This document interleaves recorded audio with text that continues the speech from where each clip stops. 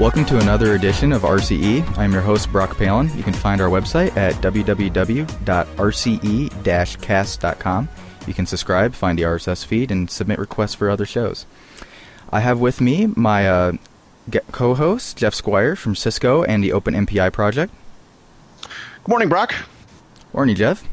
And today we have with us two people who work with the HDF5 file. I'm not exactly sure what it does and what you'd call a file format or what, but I have with me Mike Falk. Hi. And Quincey. Hello. Quincey, I think Brock was being a little too polite there. He wasn't entirely sure how to pronounce your last name. Quincey, could you say that for us? Sure. Quincey Koziol. Okay. Thanks a lot, guys, for taking some time with us. So, quickly, where are you guys located? We're located in Champaign, Illinois. We're at the research park that's part of the University of Illinois. So, are you guys affiliated with NCSA down there also, or not? Not officially anymore. We still do work with them. We have a contract with them. We started out as a group at NCSA, and we were there for 18 years. And then we spun off as a nonprofit company whose mission is to sustain and support HDF technologies. Okay. Before we go further, though, can you guys give us a quick rundown on what is HDF? So HDF is actually several things. We talk about the HDF suite of technologies, and by that we mean file format, and then software library that allows one to access data in the format, and then various tools, some of which we've developed, and then those others. There are actually two HDFs. The original HDF was developed in 1987 and implemented at NCSA with a variety of really visualization tools. And it was always open source. And it kind of caught on and went through several generations until the fourth generation, which we now call HDF4. By that time, it was widely used all over the world, but in particular, the NASA Earth Observing System was using it, and that was sort of our bread and butter project. Then, by that time, that was 10 years we'd been in existence almost, we realized that there were a lot of things we could do better. The Accelerated Strategic Computing Initiative project came along, which was out of the DOE weapons labs. And they came to us looking for a standard format that was scalable and could handle, the kinds of data that they were dealing with. And we said, well, we're ready to start over. So we invented HDF5, which was really part of the ideas we had from the original HDF, but also a number of ideas that came out of the labs and other users and lessons learned and so forth. So HDF5 was developed over a couple of years, originally released in 1998. And I think we really think of that as the flagship HDF at this point. HDF4 is still very widely used by those projects that adopted it in the 90s, and in particular the NASA Earth Observing System. So it's still there, but the real growth is with HDF5, and we really think that it's the product that everybody ought to be using. For those who haven't used HDF before, what exactly does HDF stand for? Oh, hierarchical data format. So does it actually, is it a freeform format, or is it it's like, this is the way the file's laid out? It's a very freeform format. The original idea was we didn't know what kinds of data people would be wanting to exchange and share. The real motivation at the NCSA, which is the National Center for Supercomputing Applications, was that we had a variety of different computing platforms that scientists were using, and they wanted to be able to move their data seamlessly from one platform to another in an architecture-independent way. So they might have some data that was on a big Endian machine, some other data on a Cray, some other data on a PC, a Mac, and so forth.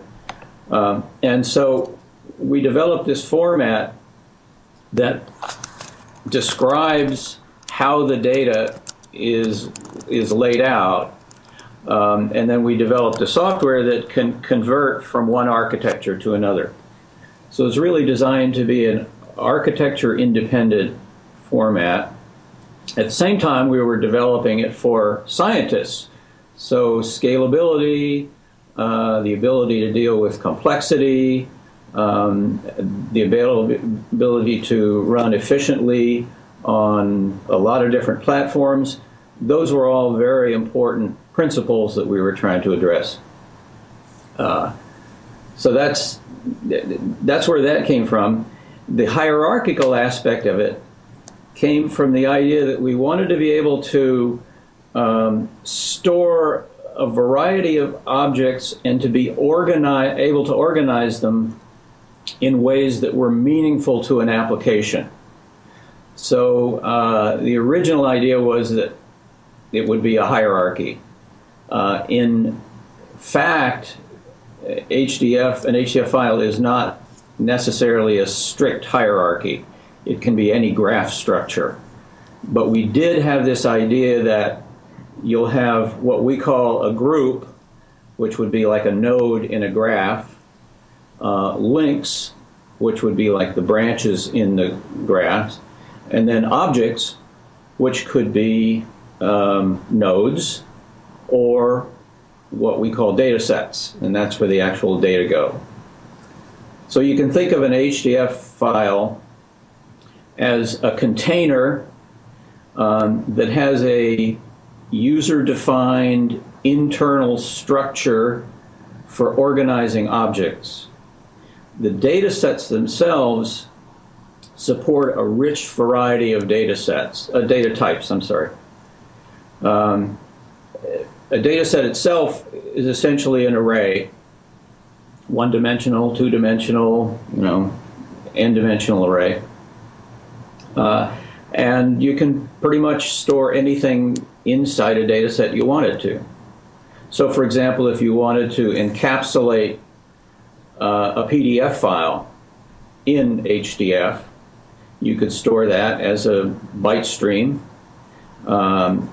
associate attributes with it that explains that it's a PDF file, so forth.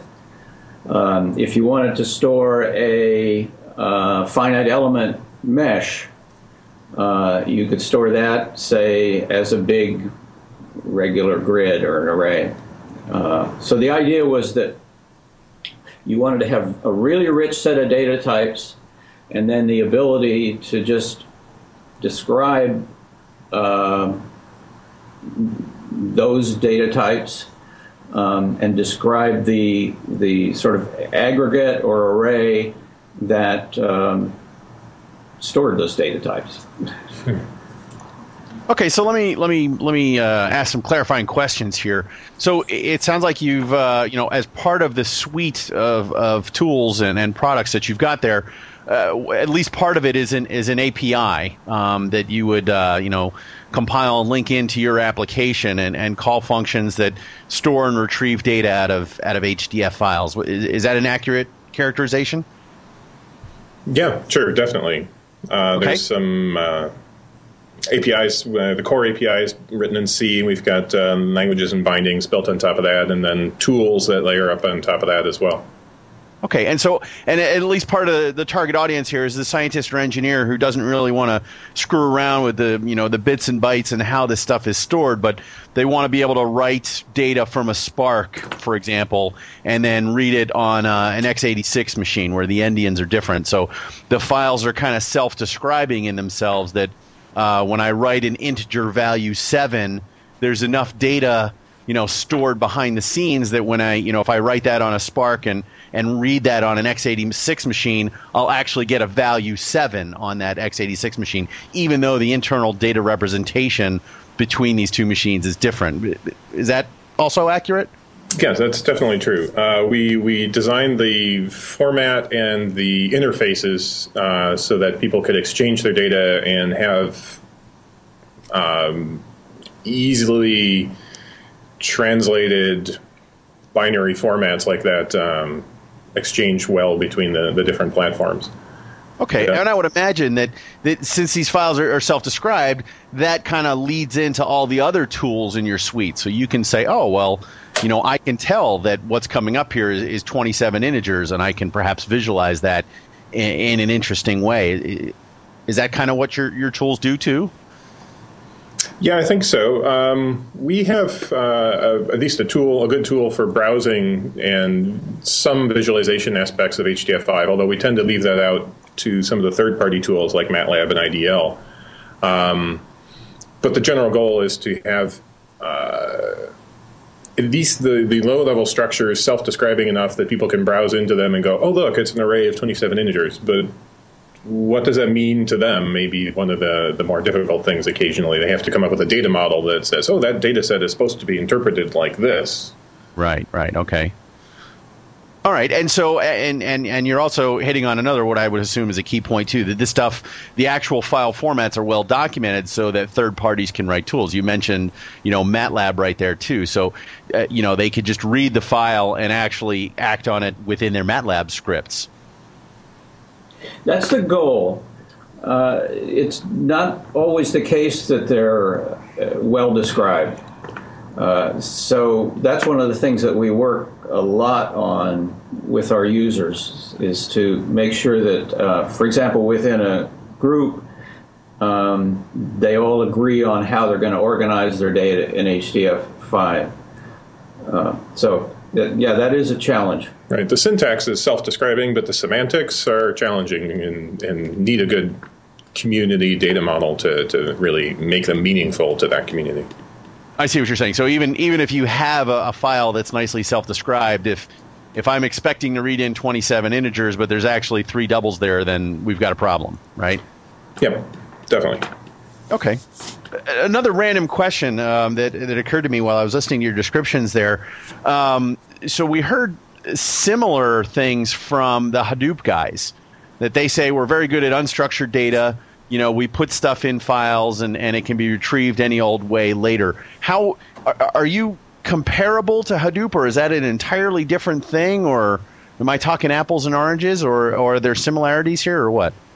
There's probably some similarities, but I haven't done an enormous amount of background on Hadoop, but it seems to me like Hadoop is a little more from the database model of things. We've got these tables and records in them, and it may be a little more unstructured than that. It's kind of bags with key value pairs. But we have a lot more arrayness to the data in our data sets. It's a particular structure that is more science and engineering oriented than Hadoop's kind of random, we can put anything in here thing. Does that make any sense? Yeah. No, I did some, but before the show, I did some screwing around with HDF5, and it was quite neat. There was a little command that came with the core product called H5ls and H5dump, and it really is just like there's the root group / and then you can have groups that Mike was describing them as like nodes on a graph and stuff, but for me being a sysadmin, it looked very much like the Unix file system. I had a group that I could put data sets in that looked like files, and the group looked like a folder, but it was all internal, and they included extra information like were they doubles, how many dimensions they were. So if I wrote a 3-dimensional array, it remained a 3-dimensional array with very little work, and it was very easy to write. I was quite happy with how easy it was. Yep, you've discovered the secret handshake. We tell people we don't lead off with, this is a file system, but functionally inside it's a file system. It even had from Unix there. Yep. Interesting. What was the motivation for that kind of design? Well, it was well known. It was a nice hierarchical design. It mapped well to some of the products and projects that we were working on, and there was a lot of experience and knowledge to draw from in the file system design community, and we could specialize it enough into the science and engineering zone that it seemed to work pretty well. Okay, in terms of what you were supporting, you said the core language was written in C, but you had bindings for others. I noticed the core package had Fortran and a C++ setup. Is there anything else out there? There was something I ran across called PY tables. Do you support some of these other languages? Do you support COBOL? That's dangerous, yes. No, but we have an Ada wrapper that we know about. Well, there you go. We have Java bindings that we produce in-house and some prototype .NET wrappers for things that are very experimental right now. We do support the Java stuff, but not the .NETs. There's Python. One of the wrappers that's out there is the PyTables one, and another one that's called H5Pi. And there's Ruby bindings, Perl bindings. Lots of people have come along and said, gosh, that's cool. Let's go write a binding for it because the HDF Group guys haven't done it yet. But we support basically our C, C++, Fortran, and Java for now. So a question about your bindings there. Are they kind of a one-to-one mapping to your C bindings, or do you try and have them take advantage of language features, or how do you manage that stuff? Yes. We try to make them as native as possible. But the ones that are third party, we don't have any control over. You get what you get. For our cases, the C++ is somewhat object oriented. It's pretty reasonable and class oriented. The Fortran is very Fortran-y. Java has good object model behind it as well. So we try to be very native to the particular language and not just write wrappers. Sometimes we end up having that. Our .NET wrappers are just that. They're just plain old wrappers, and they don't have any object model to them. But the best thing to do is generally to write the object model and let the native programmers feel at home in that interface. Yeah, and okay. I should add that there's been a lot of interest from the community on high-level language access to HDF. So the H5Pi is an example of that. And we actually have a little wiki that we set up to discuss how we might create certain C APIs that would bind better with the sort of high-level view of HDF. And that's a direction we're trying to move into, because we feel that if we can make it really look natural to a Perl or a Ruby or Python programmer, it'll make HDF accessible to a much wider audience or group of potential users. Okay, and you keep referring to community here. Is HDF open source? Yes, it is. What license do you guys use? BSD type of license. Okay. And so is this truly an open source collaborative kind of development, or are you guys 90% of the development accepting patches? How do you guys work the project and work with the community? This has been a challenging place for us. It's a funny specialized product, right?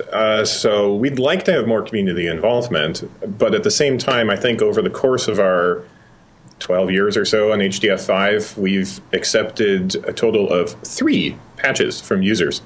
There you go. So we have lots of people using it, but not many people really want to walk in there and get involved in 250,000 lines of library source code. So we're definitely out there, but people have to kind of pick up the ball. So right now we do 99% of the development.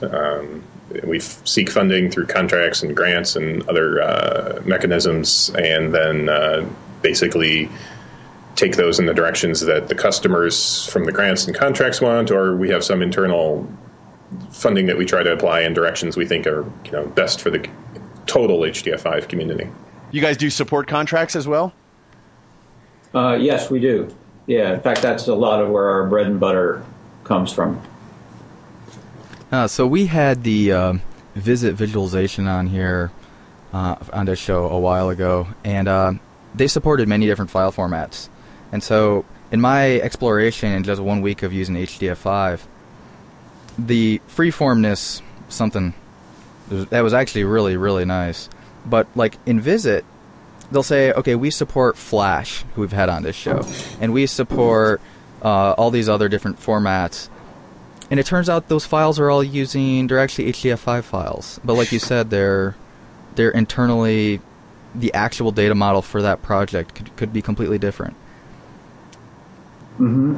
Yeah, that's one of the things that sometimes our support contracts work in that direction, is we say, oh, this community really wants to use HDF5 for storing their data, but they need to come up with standards for how they're going to structure their groups and data sets, or what attributes they're going to apply on them. And then it comes out as like, well, that's a, say, Flash HDF5 file. And then whatever visualization tool has to be kind of cognizant of that data model in order to do something meaningful with the data that it supplies. Yeah, and one other thing in my quick little, 1 week of screwing around with it, the I/O I could do from HDF5 was actually higher performing than the stuff I could write low level. So I was quite happy with that.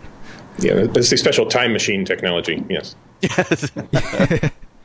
Well, it's the wonders of middleware, right? I mean, that's exactly the goal for being able to encapsulate, specific types of expertise into stuff that you, the developer, don't have to worry about. I mean, it's kind of the goal. I mean, I'm an MPI guy, and we do that kind of stuff for networking, and it sounds like these guys do that stuff for file storage.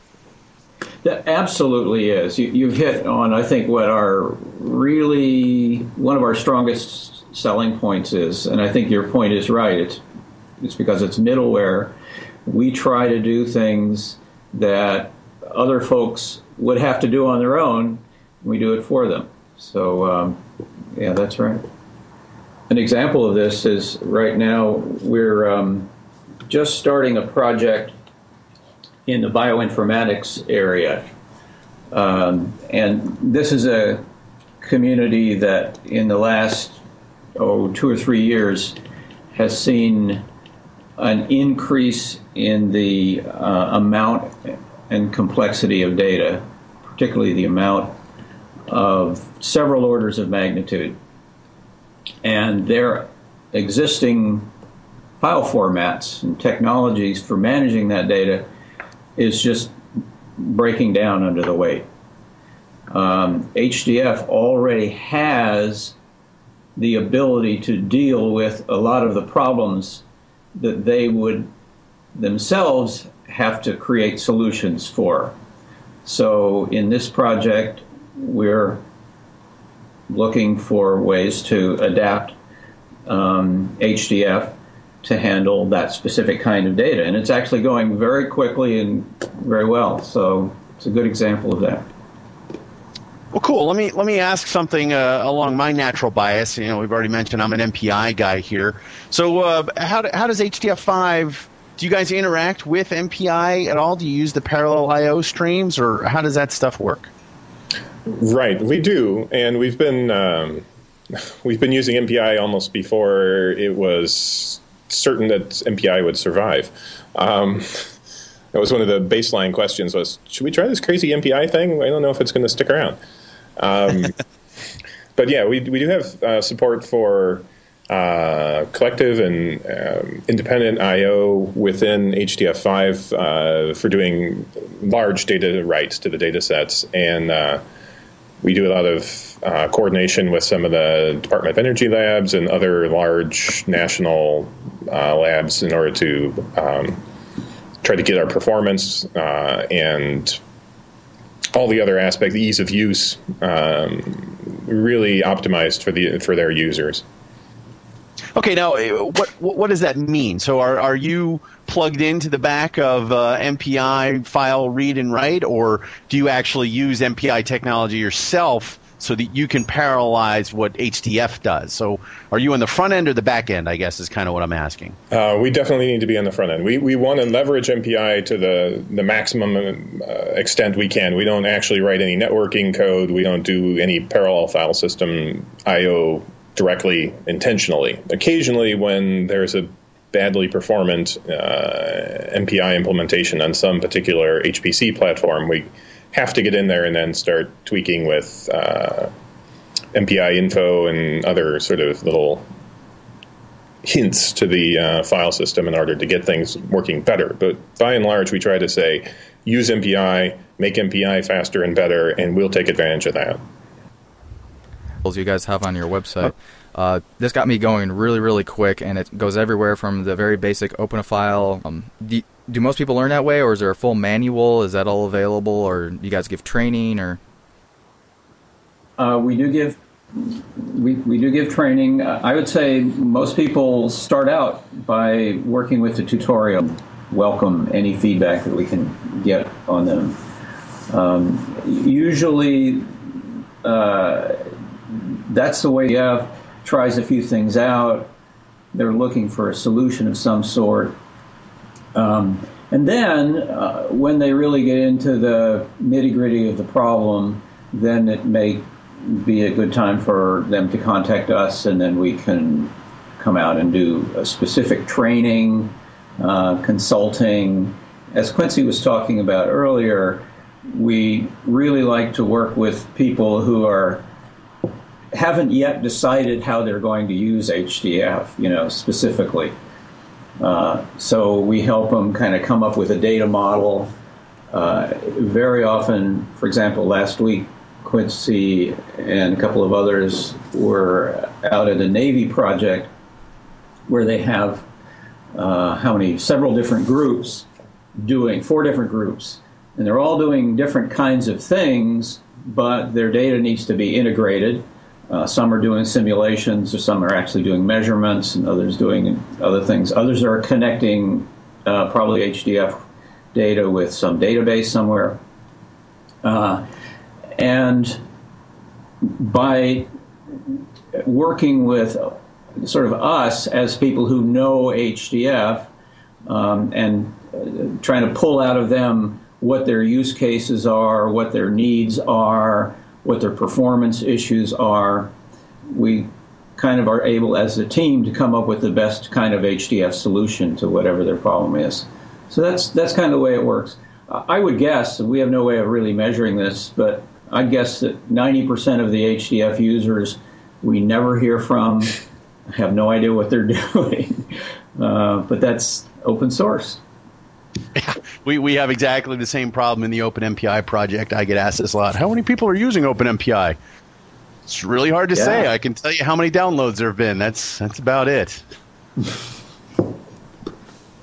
What's the largest store of data you're aware of? Like, what's the most number of terabytes somebody has data sitting around in HDF format? Probably the Earth Observing System. They've got online about 4 petabytes.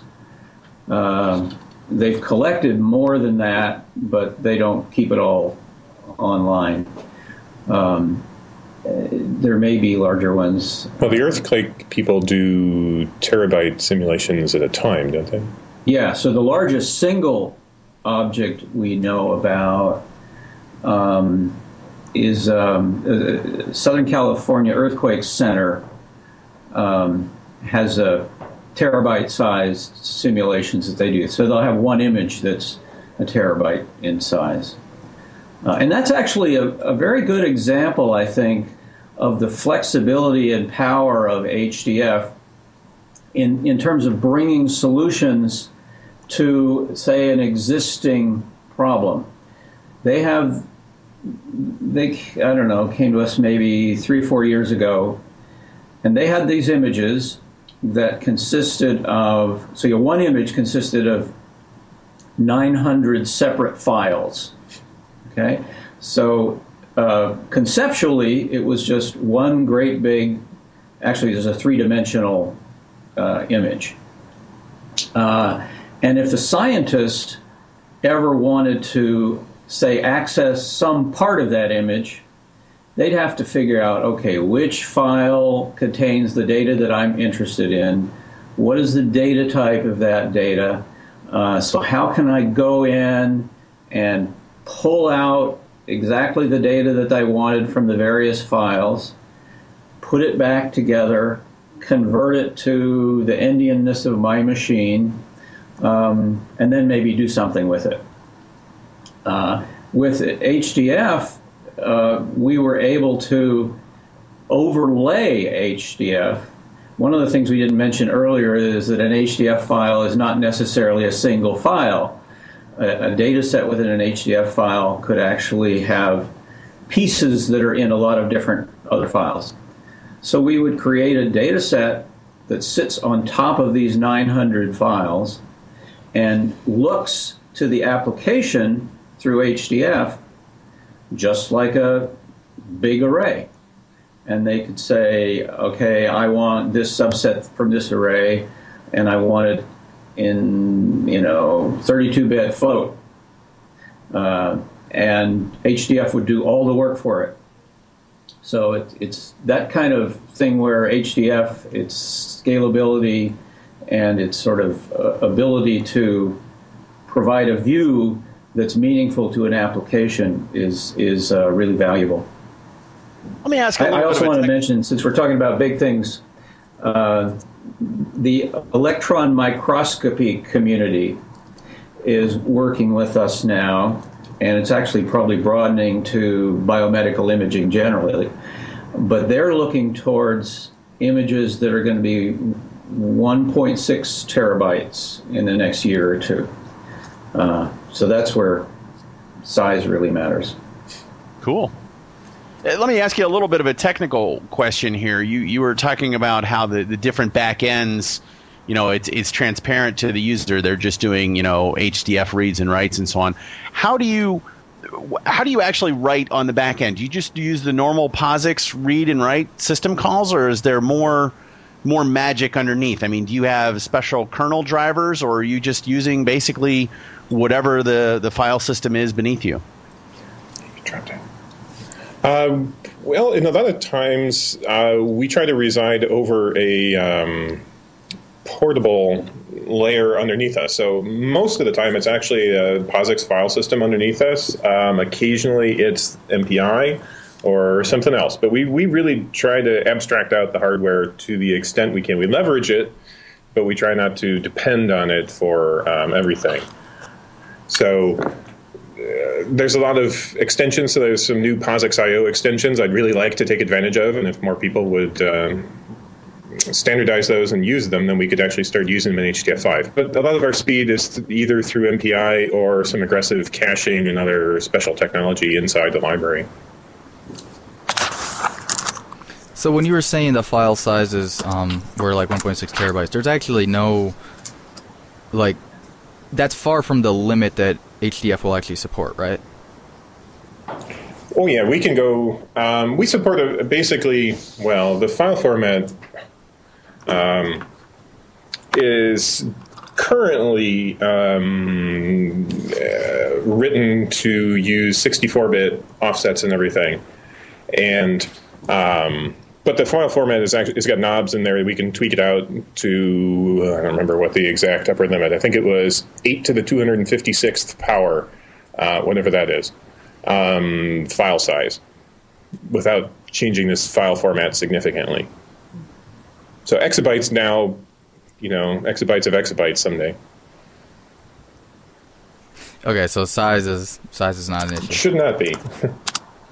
So what is the relationship between HDF5 and NetCDF? I know they were two separate things, but I see now that NetCDF supports HDF5. Could you kind of clarify those two projects? Yeah, the two projects started out approximately at the same time in the late 80s. And NetCDF actually came originally from NASA, something called CDF, a Common Data Format. And NetCDF was an attempt to make it platform independent. And what that meant was a network common data format. That's where the net came from. And their approach was a little bit different from ours. We were really working, in parallel universes in a sense. They came directly from the atmospheric sciences community, and they developed a format. And the same idea that, the format would be something that the user wouldn't think about or worry about, but rather they would work through a library and an API, and then there would be tools. And their users, it was really sponsored by the University Consortium for Atmospheric Research, which is an NSF-sponsored consortium, wanted to think about their data in the way that they generally thought about it, which was that you have some sort of coordinate space, and you define the coordinate variables or the dimensions within that coordinate space. For example, you might have latitude, longitude, and altitude. And then all of your data, which they would call variables, which we would call just data sets or arrays, would be defined within that context. So NetCDF had a fairly well-defined view of the data and the variables and the aggregates. At the same time, with HDF, what we were doing was listening to scientists from all sorts of different places, and they didn't want to be locked into a particular type of view. Some said, well, I just want to throw 1,000 images into a file and make an animation. And others might say, well, I want to make a triangle mesh of some sort, visualization people or something like that. So we didn't define coordinate spaces or anything like that within HDF. But not too surprisingly, the two formats had a lot in common. They tried to deal with things that were fairly large. They tried to deal with the ability to go in and subset, take regions out of things, store lots of images, and so forth. And over the years, we talked, and at one point, actually in the early 90s, we talked about maybe merging our two formats, but they were just so different that we really couldn't make that happen. Our users, we had different sets of users. And then towards the end of the 90s and the early 2000s, our emphasis, particularly with HDF5, on scalability and our ability to handle very large numbers of things and very large objects, as well as we had built-in the ability built in to compress objects, and we had some of the filters and the kinds of things that Quincey's talked about. The ability to interface with MPI-IO was actually a big thing. We got back together and we talked about maybe the next generation of NetCDF sticking with a very similar data model that they had always used, but having HDF5 under the hood, underneath. And it's the same thing that we were talking about earlier that I think Brock mentioned, that's the idea of middleware. It does things for you so you don't have to do them themselves. So that would mean that the new version of NetCDF, if it sat on top of HDF5, it would still look to the users like NetCDF, but underneath they could say, gee, I'd like to compress my data, or I'd like to use collective I/O in this particular parallel system. And so we got together, wrote a proposal to NASA, and they funded what we called a merge of NetCDF and HDF5. It's not really a merge, but in the process, the NetCDF folks took advantage of some things that were outside of their data model. For example, the group structure. the idea that you can create hierarchies and other kinds of graph structures. Now, the way they use groups is somewhat limited, and that's actually, in my opinion, one of the real beauties of NetCDF is they have a very clean, simple model. So we were talking earlier about how a tool might open HDF and have no idea what was in there because things were just a jumble of stuff. Well, from the NetCDF point of view, things have to adhere to that model fairly strictly. And so if your data matches that model, makes sense with that model, then NetCDF is really the kind of interface that one should be using. And from our perspective, it's just another data model that sits on top of HDF5. So does that explain sort of the differences and the similarities? Yeah, no, that definitely covers it, that they're trying to do something that's very specific to their group, and you were very generic, so they are now using HDF5 to provide all that lower level. Mm-hmm. Let me ask a question in a slightly different direction here. What's your favorite or the most unexpected or kind of the most fun use you've seen of HDF5? Maybe not even necessarily for scientific code or something, just completely that you would not have anticipated, perhaps. Yeah, Quincey and I were talking about this earlier, and I was saying, that's a great question, and I'm sure I'm going to come up with better answers tomorrow and the next day because it's just a really neat thing to think about. The first thing that came to mind for me was we were hearing from this group in New Zealand. These funny people with this funny Weta name. Yeah. And we finally asked them what they were doing with HDF, and said, "Well, we're making this movie called based on Lord of the Rings, and we're using HDF to simulate fog in the movie." And we thought that was. Oh, really wow! Is that the Hunt for Golem movie? No, it was the very first one. I think it was, at least they were sending us bug reports as they were working on the first parts of things. Oh, it was the actual movie, not the fan created movie. No. Wow, very good. Yeah. So that's one of our favorites. Quincey, do you have some? Well, I mentioned this earlier when we were talking, but some guy in Sweden, I think it was sending us these other end of questions like, how can I make my files smaller and make the software just a little bit lighter weight? And we're trying to help him out, and he says, well, see, I've got this cell phone application, and I'm really trying to store some pictures and images that I'm recording off my cell phone using your software on the phone. And cool. That was a bit weird, too. Did he end up doing it? Is that a product now? Questions when we fixed bugs eventually, and he's like, okay, went away. Wow. Well, open source. There you go. Yeah. All right, as a developer myself, I have a standard question that I have to ask all other software projects. What version control software do you guys use? We use Subversion, which we transitioned off CVS 3 years ago or so because it was really very limiting. And actually, I wanted to pass along a thanks to you and the other parts of the OPN MPI team because we just blatantly stole your release methodology document. Excellent. And I'm kind of reworking how we're going to do our release methodology on some of the ideas you have there. So there's some trade-off in the open source community as well. Oh no, that's great. I'm glad that you found it useful. Again, using other people's projects for things that were completely unexpected. That's great. That's what this stuff is for. It is. Yeah. Okay, guys. So we're going to go ahead and wrap it up now.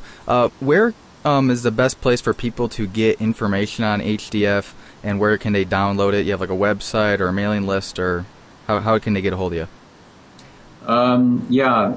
HDFgroup.org. That's the website.